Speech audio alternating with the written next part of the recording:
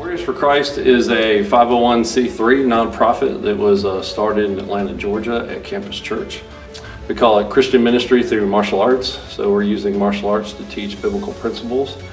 I wouldn't call what we teach a Christian martial art, but certainly a biblically based program. I think a great reason I found to do Warriors for Christ, I'm growing. I am growing as a person, I'm growing as a martial artist. I don't know, it just makes you want to be a part and feel like you're part of the family.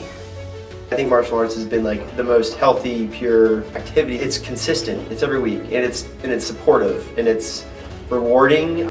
I just made friends even though I didn't even think I was going to.